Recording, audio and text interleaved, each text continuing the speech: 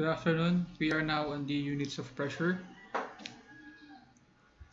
Our objectives are define pressure and give the common units of pressure.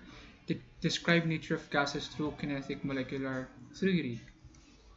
So first, what is pressure? The pressure is defined as force applied per unit area. Okay, the SI unit of pressure is Pascal, wherein 1 Pascal is equal to 1 Newton per square meter. Okay, so as the gas particles, okay, so let's say we have a balloon, and then merong isang gas particle, may bilog, okay, may maliit na bola, tumama sa container. Pag tumatama sa container yan, may force na ina-apply dun sa area, okay, ng balloon. And then, okay, so when we say pressure, anything na nag-a-apply ng force sa isang area, okay, nakaranas ng force yung area na yun, meaning nag-exert ng pressure yung object na yun, yung something na yun. Okay, so here we have the gas particles. So we have the SI unit of pressure is 1 Pascal is equal to 1 Newton per square meter. We have the Blaise Pascal, so sa kanya in-associate, okay, attributed sa kanya yung pressure, okay, yung Pascal na unit. So how did they come up with 1 Pascal is equal to Newton per square meter? Okay, we have here velocity. Okay, since we know that is pressure, initially there is a velocity there. So velocity is equal to meter per second. And if we put this velocity, yung letter V dito ginawa di meter per second over t, so that would be times reciprocal over t, it will be acceleration in meter per second squared. And then if we put acceleration here, meter per second per second square, we can see here, ito siya, acceleration, and then si mass is 1 kilogram, which is also equal to 1 Newton. So 1 Newton is equal to 1 kilogram meter second square. Ayan, makikita nyo. Which is also force. Kanya sabi natin force over applied. Okay, first applied per unit area. So, force, makikita naman natin dito na same with the Newton. So, 1 Newton and over square meter area. We know that area could be square centimeter. Okay. But here we have square meter because it's SI unit. So 1 Pascal is equal to 1 Newton per square meter. Now, we have this atmospheric pressure, aka ATM. It is the pressure exerted by Earth's atmosphere. The denser the air is the greater pressure it exerts. And also, kapag mas malapit tayo sa core, is mas mataas yung pressure kasi mas na-attack siya by gravity. So, atmospheric pressure simply the pressure in our atmosphere, kung nasan tayo ngayon, nag-exert yan ng pressure. Hindi lang natin masyado nararamdaman kasi hindi ganun kalakas. But may mga gas particles na tumatama sa atin. Okay, so that is atmospheric pressure. We're exerting atmospheric pressure. The weight of column, okay, the weight of the column of air above it. Okay, it values vary depending on the location, temperature, and weather conditions. So nagpaiba-iba yung atmospheric pressure based on these factors. Now, how they were able to measure the pressure? So we have this Evangelista Torricelli. Okay, may ginawa siyang instrument na barometer.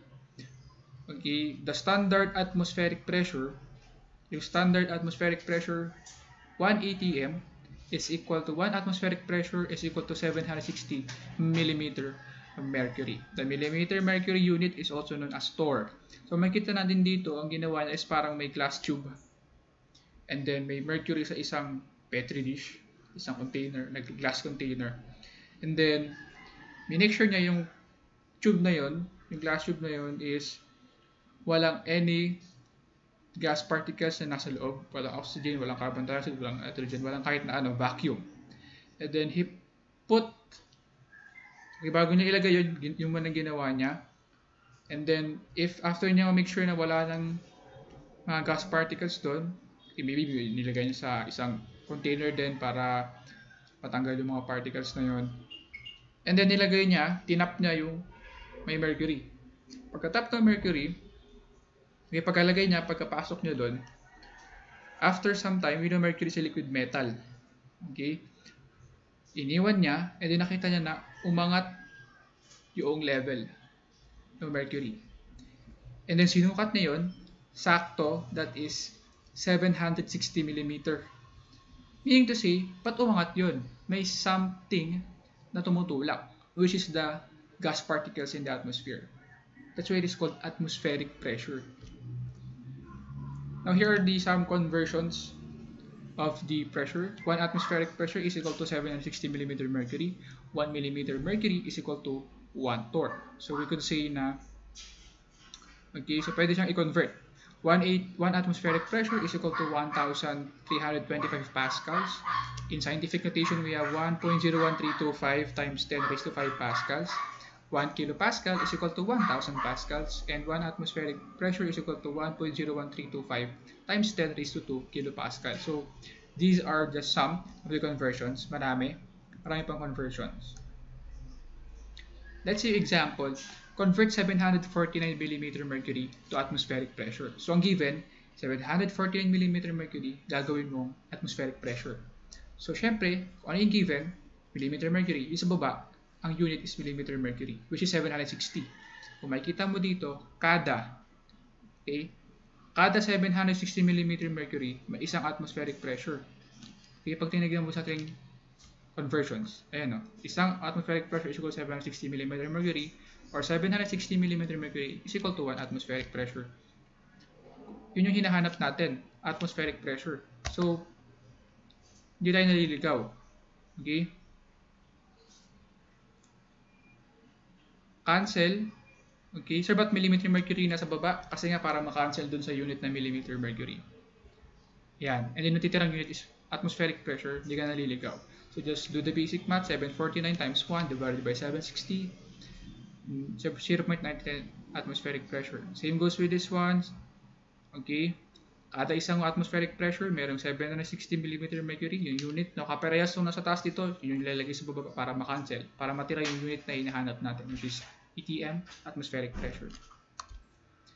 Now, the atmospheric pressure in San Francisco on a certain day was 732 mm mercury. What was the pressure in kilopascals? So, from millimeter mercury to kilopascals. We could do it here. Okay, may unit ka na millimeter mercury, convert it into ATM. When you convert it into ATM, okay, ATM, atmospheric pressure, kada isang atmospheric pressure, merong 1.01325 times 10 raised to 2 kilopascal. Okay? Sir, pwede bang gamitin yung hindi scientific notation? Pwede naman. Pares ang magiging sagot. Which is equal to 97.6 kilopascals. Bakit 3 digits lang to? Kasi nga 3 sig fig lang yung given natin. Yung given natin 732. 3 sig fig. So here are some of the practices. You may try it on your own.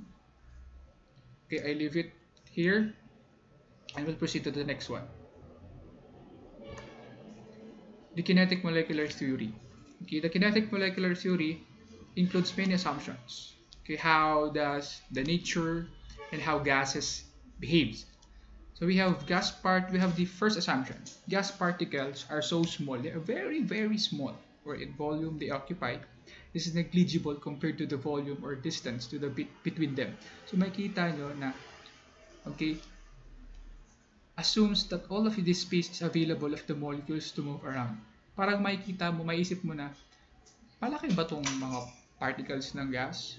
Kasi so, masyadong na-occupy niya ng ganitong shape, yung container, any container, pwedeng balloon, pwedeng tire, okay? But in fact, only, okay, this amount is available because of the rest is taken up by the volume molecules themselves. So, ganun siya kaliit, but look at how they behave.